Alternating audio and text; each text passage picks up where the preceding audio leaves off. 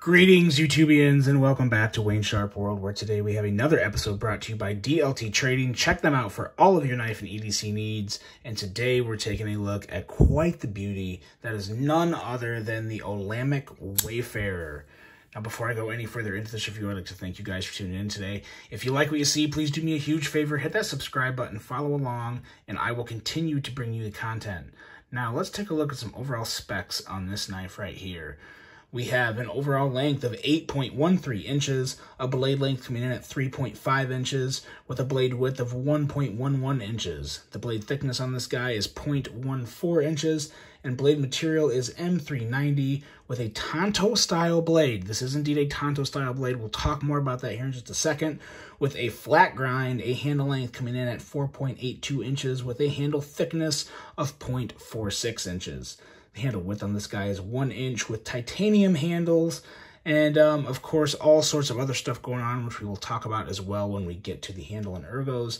A locking mechanism of a frame lock with a user of a right hand only tip-up carry, a weight coming in at 5 ounces, and a price of a whopping $795. Now that is obviously due to some very special inlays and some custom work here that we'll get to as well. But first, let's take a look at some size comparisons. This is a good size knife. This is not a small knife, and since it is a high-end knife, we will do size comparisons with other high-end knives. Not quite as high-end, but we have the Sharp by Design Evo Typhoon, as well as the Spartan Harzy COVID edition folder. As you can see there, it is a little smaller than both of those two, but still good size. I think some of it is, you know, that this design kind of arcs a little, so it's not as straight as the Harzy folder or the Evo Typhoon, but it feels really just as big in hand. You definitely feel like you have holding on to a beefy blade, that's for sure. And then I'll close out with a couple of my favorites. My all-time favorite, the Koenig Arius, as well as the Chris Reeve Sebenza. So as you can see there, it kind of measures up, but it is a little bit shorter than all the knives seen in these size comparisons, but all some very good, very high quality premium builds for sure.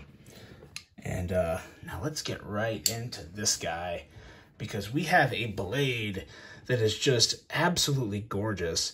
A very attractive and very unique Tanto-style blade. As you can see, this is their version. This is Olamic's version of a Tanto, but as you can see, there's no second point. There's just a whole lot of belly there, a pretty pronounced belly.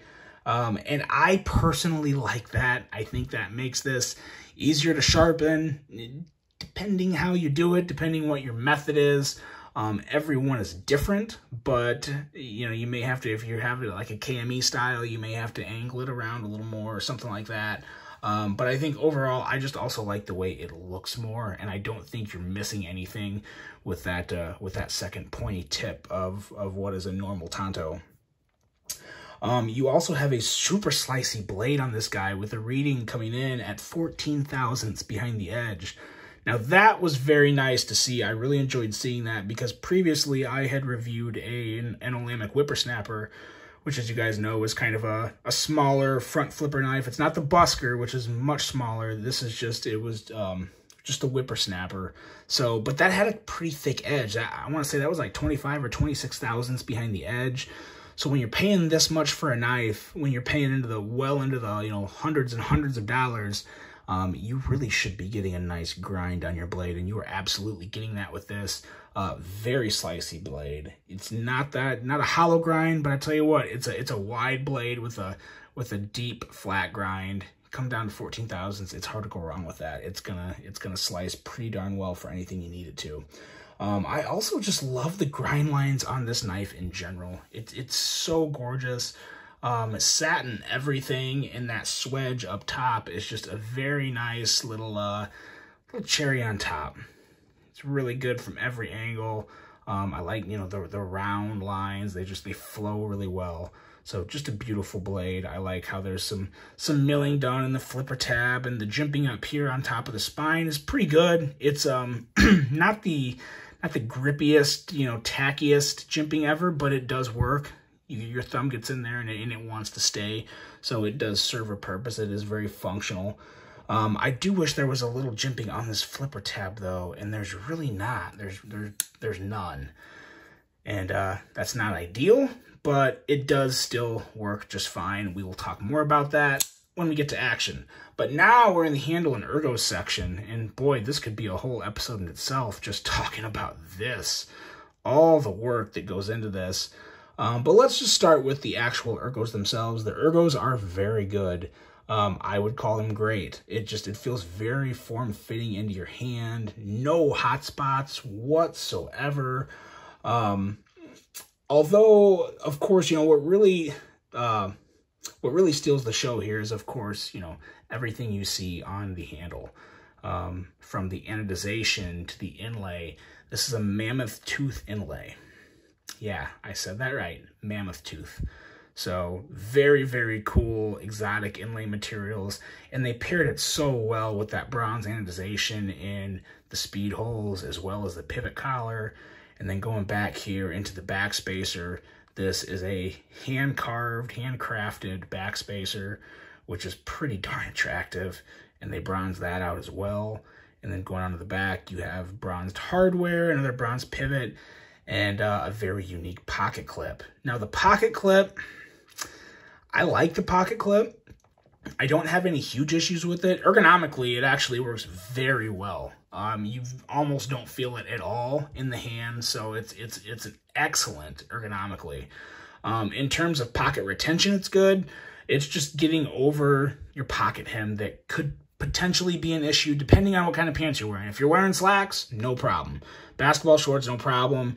Khakis, probably fine. If you're wearing some thicker jeans with some thick hem, you may have an issue getting them over that. But overall, I do like the pocket clip. It's very unique. It goes very well with the knife, and it's a nice accent to the overall piece. But yes, very nice access to the liner, but to the frame lock as well. As you can see, it comes back here. You got the nice milling in there. Your thumb goes in just fine, and of course, easy access. Close the blade. So they did a lot of things right on this. Olamic has always in the past been very good with attention to detail, and they offer a specialty that most places cannot, and that is the freedom to customize a knife. Now, this one obviously is something they stood up themselves, but they have a custom shop where you can go on, you can pick out the Wayfarer, the Whippersnapper, the Busker, or any other knife they offer, and you can make your own. You can put your own inlays. You can make your own anodization. It's a very, very cool tool. It's very expensive. It adds up. You're looking anywhere from probably $600 to $1,000 for a knife, depending on what you want, but it's completely yours. Completely yours. So that's not something that everyone's going to take advantage of, but it's cool that they offer that. I wish more places did, maybe a little less prices, but nonetheless, they do at least offer it. Now, going into the action on this guy, the action is absolutely phenomenal. Flies out, very, very smooth on the way out. And what I really like about this flipper tab is that it works well light switching it, and it works just as well push buttoning it. So however you prefer to deploy your blade, it's gonna be very enjoyable with this knife. Very enjoyable. What I like most is that the flipper tab it really works. It doesn't dig into your finger. It doesn't cause blisters. It's not annoying. It's not one of those things to where the way it's designed, you can, miss a flip sometime. You're never going to do this with this knife. Even without the jimping, I still wish it had jimping, but even without the jimping, you're going to catch it every single time. It's just, I've almost actually kind of tried to miss a flip, and it's very hard to do. So very reliable deployment, very solid feel, but also a very artsy and premium feel.